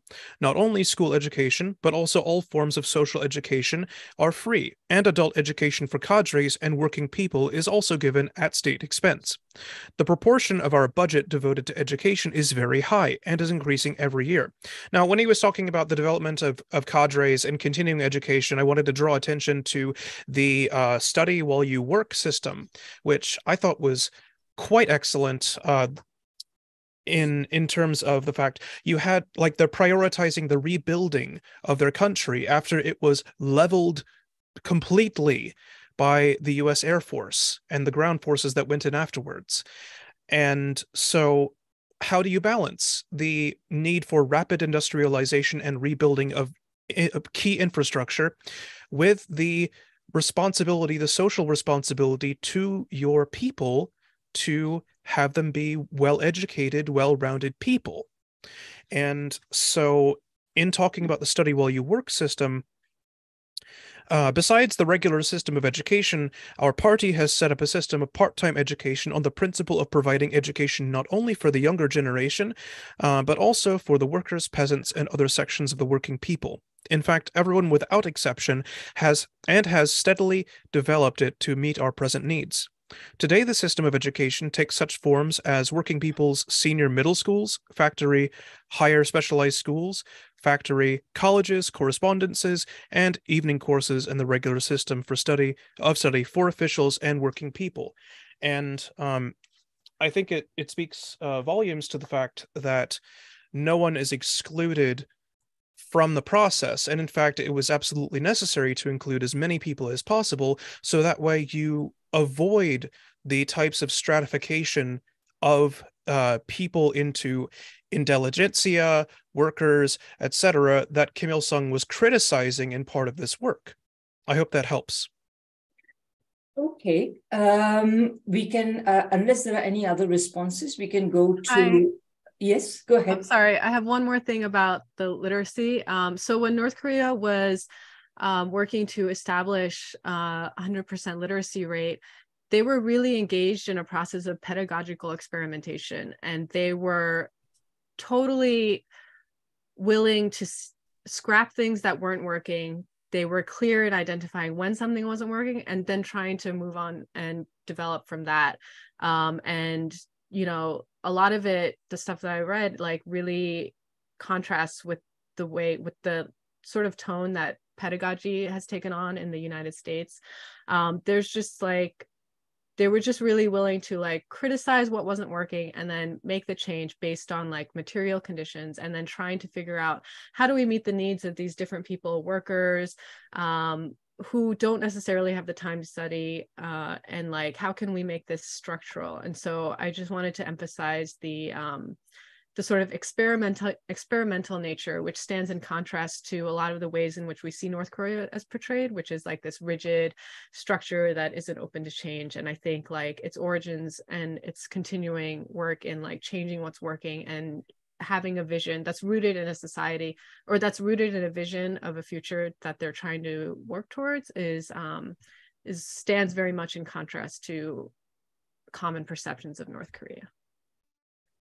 Okay, that's lovely. Thank you. I guess we have one more question. Tuntun, please go ahead. Oh, two more questions. Excellent. Please go ahead, Tuntun, and then Brendan. Good morning, everyone. I want to thank all those panelists and all the organizations who put together this event. It's been really educational.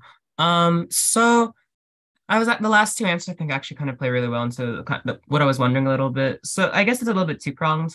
I was wondering a little bit as far as historically how the development of educational structures in the DPRK, if there's anything that kind of like made it markedly different from like other experiments in like the USSR or the PRC or other socialist countries. I know that there's always kind of like talk about like, you know, adapting to local conditions or whatnot. So like Koreanification of education or whatnot. I was wondering if there's more like concrete examples anyone would be able to speak to. And then I was also, I guess a little unrelated, I was wondering a little bit about like, we were just kind of talking about how education was kind of suited to like prevent the emergence of a hierarchy between people who could and couldn't have like time or to access education. I was wondering a little bit about like the urban-rural divide, how that looks in the modern day. Like if, so I know that, and obviously there's, you know, really heavy impacts of sanctions and whatnot. But I was wondering a little bit like if there's any kind of like what education looks like in the rural areas and if that differs at all from like, you know, big cities like Pyongyang or whatnot. And yeah, that's pretty much it. Thanks again. Okay, thank you, Brendan, and then Evelyn Wells. Hi, everybody. I want to thank the speakers and the organizers of this event. This is the important initiative. And yeah, I'm excited to continue reading the book. And I guess I'm curious to pick up a couple of things that were mentioned. One by Keith, who mentioned that the DPRK sort of like anti-intellectualism that you see in like ultra-left circles never really gained purchase much in the DPRK.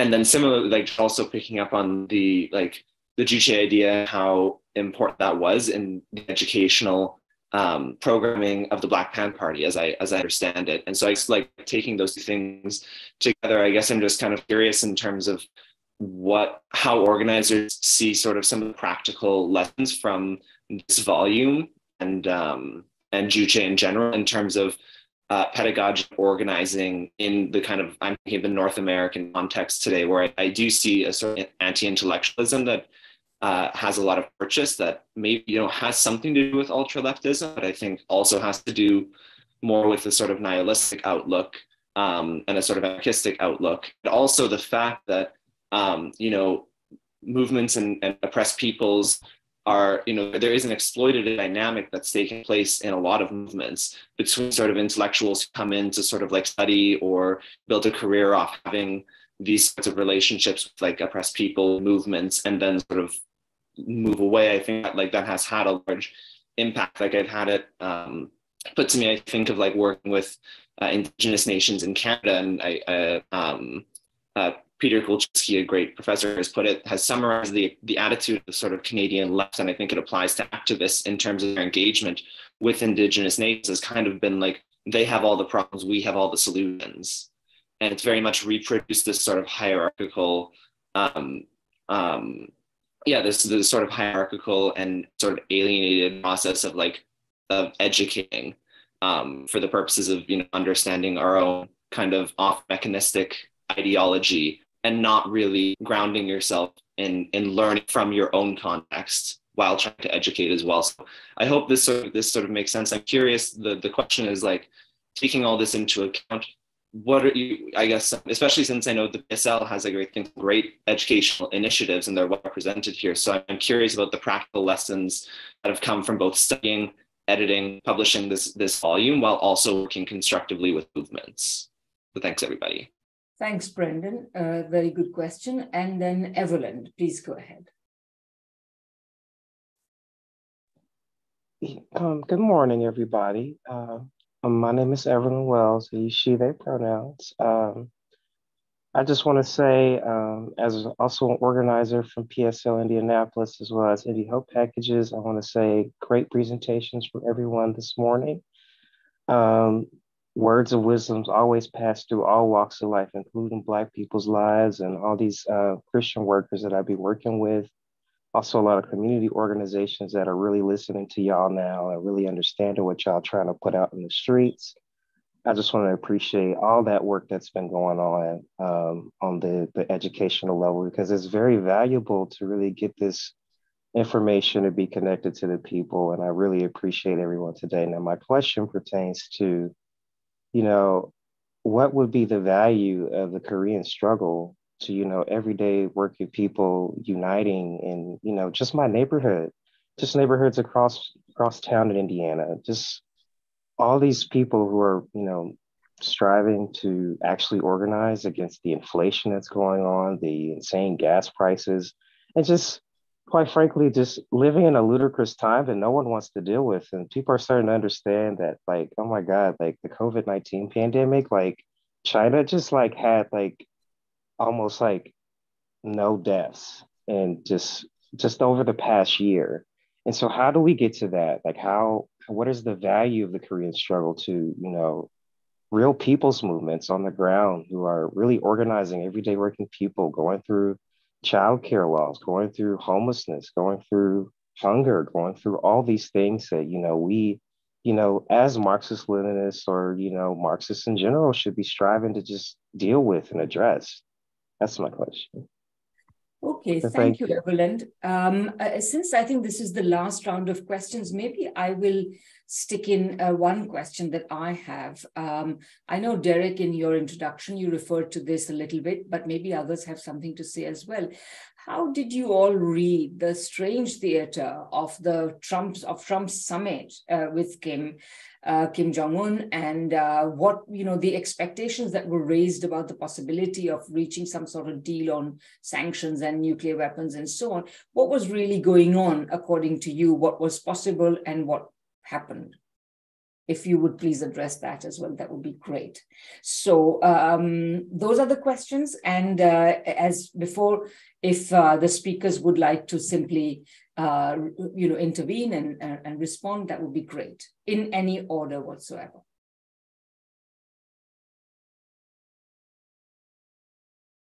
And I should say, if any members of the audience would like to address this as well, please raise your hand.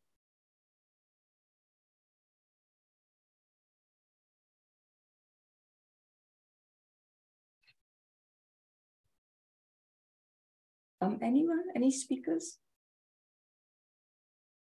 So I think I'll quickly address your question with regards to the Trump summit.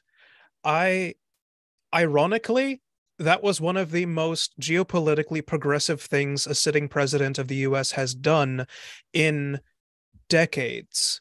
And he was, don't get me wrong, I don't like any US politician, but the fact that he was lambasted for even attempting to discuss things with Kim Jong-un goes to show that that ultimately what we have with the center-right party that calls themselves the Democrats, they are contrarians in that, you know, one party is focused on one kind of imperialist aggression, one party is focused on another, whether it's Russia or China or the DPRK.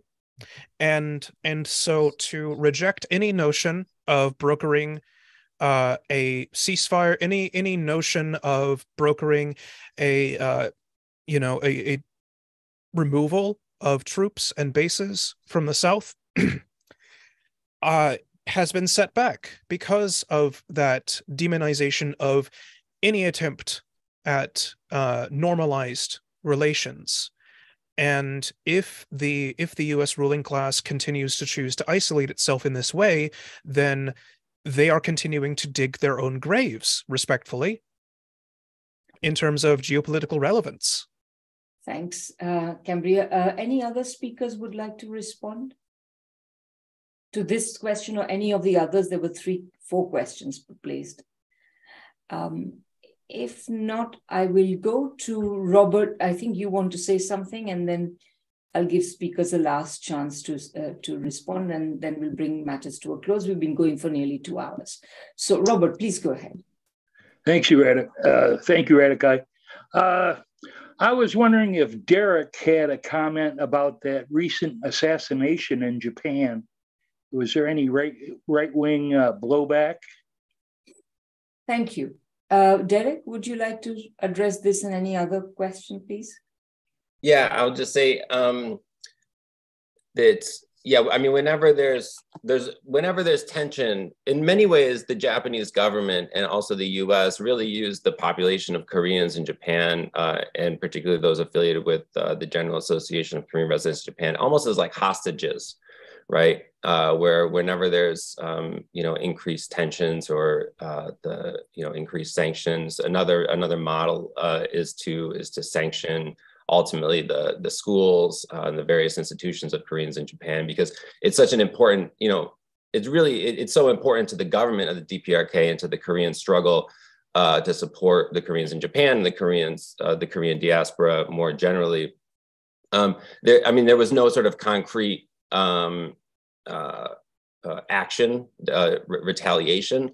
Although, historically, this is, the Chongyun headquarters, we really haven't been able to visit there. This most recent time was the first time we were able to visit there because there was a drive-by shooting ultimately that took place several years ago. And a week ago from yesterday, the 19th, there was a large cultural gathering of Koreans in Japan at Korea University. There were about 3,000 Koreans from all over the islands that came there for a celebration, and the right-wingers were driving around with their speakers, again, calling them cockroaches and saying, "Koreans, get out." And so that kind of daily, that daily repression, which always exists, is really just amplified whenever there's another sort of incident that the Japanese government can use as an excuse to continue their discrimination. And it's really quite remarkable. I mean, at the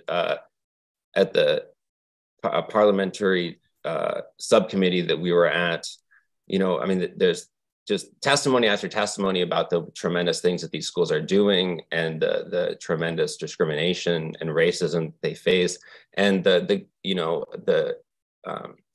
what the government's going to say in response in advance. It's like I was talking to a reporter for the Chosun Shimbo and I said, yeah, it's almost as if you can write the article before it even happens, because they just say there's no discrimination and we're just following the law, right? That's really all they say, even though the United Nations and basically the international community knows that that's precisely the opposite.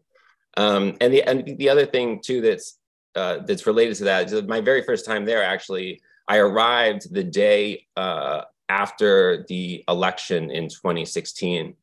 And of course, there was a period of profound confusion and sort of disorientation in the United States and in much of the world. But interestingly, the Korean comrades there were actually quite optimistic in terms of the issue of Korea with the Trump administration, because they knew that here's somebody who's a political outsider who, hasn't been inaugurated in the formal institutions of the US political establishment. And so they knew very early on that there was an opening in a way that, many of us in the United States or other parts of the world really couldn't anticipate. So very interesting. Great, Derek. And I think, Betsy, you have a response? Yeah, I want to respond to Everlynn's really great question. And I think the question is sort of pointing to, what is the material relationship between the struggle on the Korean Peninsula and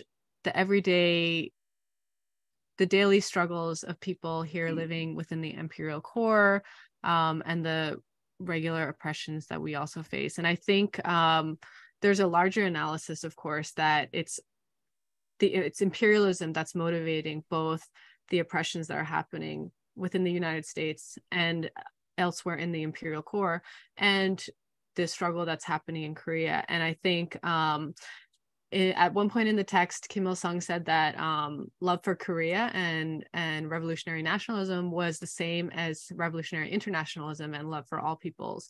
And so I think really integrating the question, really demonstrating the links between the two struggles and showing how they're not separate, I think is a task that we as organizers need to really delve into and figure out how to make very materially clear, and also cultivating that sense of internationalism and the idea that all of our struggles share a common foe, and so organizing together. So I don't know if that sort of satisfies the answer, but I think the ultimate conclusion is that this is a task that we as organizers need to figure out how to, maybe using some of the lessons from this text, and also the way in which North Korea is really willing to engage in experimentation to figure out how to make things work.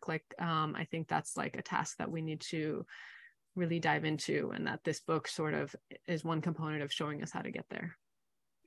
That's really great, Betsy. In fact, if there are no further interventions, I think that's a great note to end on, in which you, I think, responded to Brendan's question and some of the other concerns that were raised, which is really great. And so with that, may I please, first of all, thank Iskra Books for publishing this. I hope very much that the IMG and Iskra Books can continue to collaborate in various ways and to bring to people the wonderful books, to make further known the wonderful books that you are producing with, as somebody said in the chat, the wonderful artwork that goes on the covers, etc. So thank you very much for the book, and thanks to all the speakers who have been excellent.